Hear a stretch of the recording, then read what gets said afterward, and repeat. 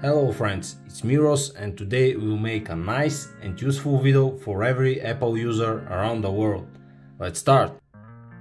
Every year Apple releases new iOS and cosmetic changes are becoming most popular, but what about the small things that makes everyday usage better and our lives easier? This video is about them, let me show you. That nasty moment when you are right on the keyboard and you need to type a number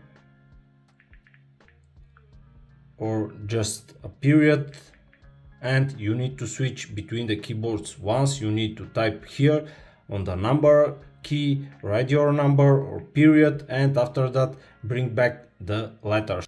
You can make that easier by when you are type something and you need to type a number 2 or 3 for example, just hold your finger on the number symbol, slide to the number you want 4 and release it. That's it. Your number is written now and the keyboard is back to where it should be. And if you want a period or something, just again hold your finger, select comma and release it, and you can see it's back again to default keyboard. Number 1, release it. Useful thing which I found soon, because when I type something I need to type here, type back and again continue. But now I'm typing, just swipe and keyboard is back again to letters.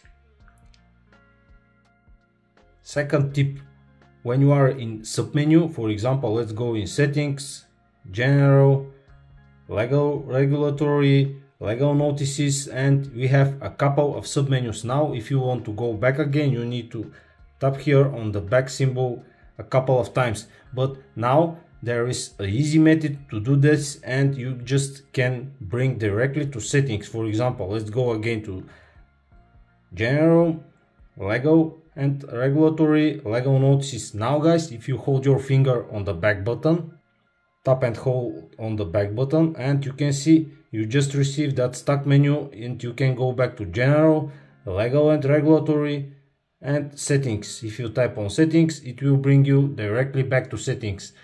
Again, everyday usage improvement. Just go here, again, and hold your finger on the back button. A stack menu appears and just select general and you are back to general. Hold your finger and you can select only settings here because this is one menu back. That's it. The next one is about the maps. So if you go and write here maps, keep in mind that this will work for Apple Maps and Google Maps too. So when you type here on maps, and normally if you want to zoom you need to pinch in or pinch out with 2 fingers and just make that zoom out or in. But if you are driving a car for example, or you can't use your second hand or second finger, you can do this just by 1 finger. So double tap, and when you make the second tap, just hold your finger down, move it up for zoom and move it out for zooming out. You can see how easy it is, and just double tap and hold the finger on the second tap. Now you can move with just 1 finger. Let's try it with Google Maps. Alright, double tap and it's working perfectly too.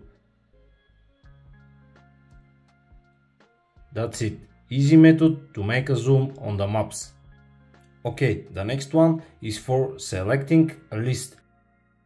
Note, for example, you need to type here on the 3 dots, select notes, and you can select one by one them. And you can delete or move them. That's how it works. But now we have an easy way. Just tap with 2 fingers on one of the notes and swipe up or down. So 2 fingers and you can select just whatever you want. Okay, let's try it again. 2 fingers and just select one by one every note. That's it. Very easy. Again with 2 fingers. Move up and down and you select your notes. No need to go here, select, and so on and so on. Easy as that. The next one is about the typing. So if you are here in notes again, for example, I will open my shopping list, and now just if you want to receive that shortcut menu, you need to hold your finger down and it will be here. Copy, find, select, lookup, and so on and so on. But now there is an easy way to do this. Just tap with 3 fingers on your screen. Tap it and the menu is here. Undo, copy, and so on, or just redo. This is an easy way to make that menu appear. Just tap with 3 fingers. Tap it and menu is here.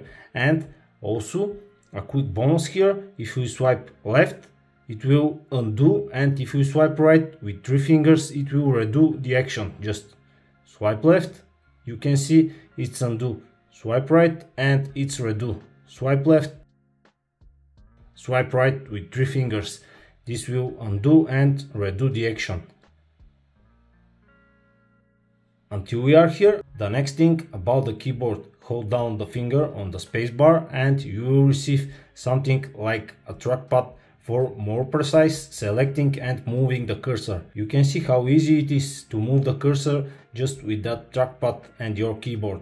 Again, hold on the spacebar and move the cursor just wherever you want. Very easy and useful.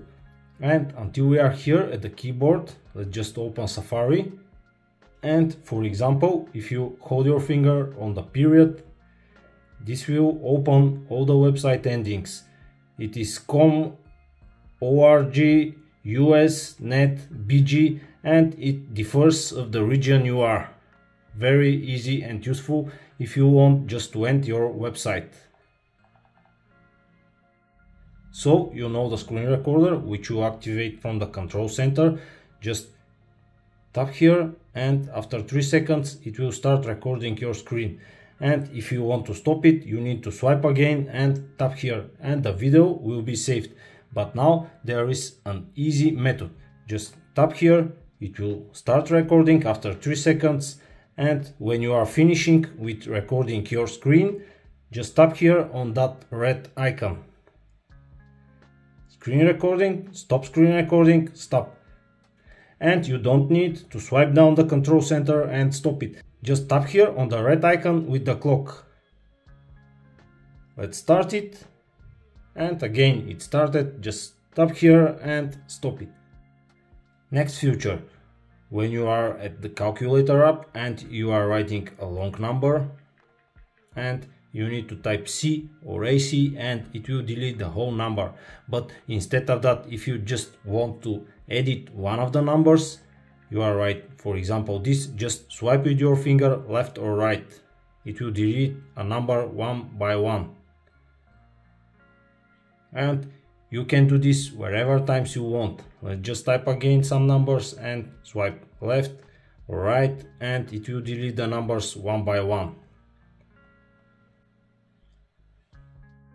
Okay, let's start rearrange our home screen. If you hold down your finger, just grab one of the icons and with other finger just tap on the others.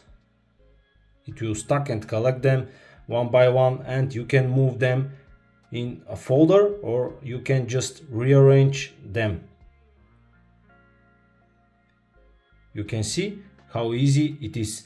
Just hold the finger down, start moving one icon and start tapping on the others and it will collect them one by one and you can move them to other screen or just rearrange them. And here the best one is same goes in photos. So just tap here, hold finger and start moving one of the photos and just start tapping on the others. You can just go to your home screen, tap on notes and just let them here. If you hold on one of the photos and just start tapping with the other finger on the other photos, it will collect them and you can move them wherever you want or just rearrange them.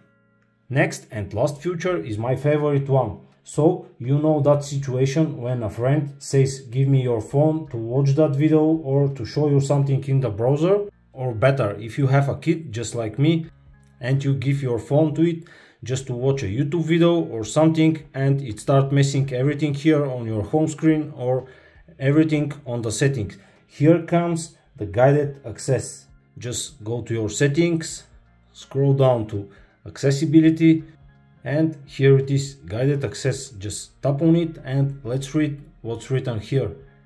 Guided access keeps the iPhone in a single app and allows you to control which features are available. To start guided access, triple click the side button in the app you want to use. So let's just enable it. You can use a passcode here, set a password. I will just put a password here. You need to repeat it, and that's it.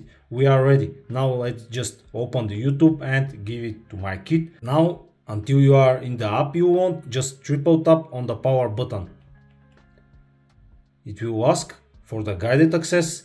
Just select it. Guided access started. You can change the settings here. So you can see I can't make a volume up or volume down. I want to go to my home screen, but I can't.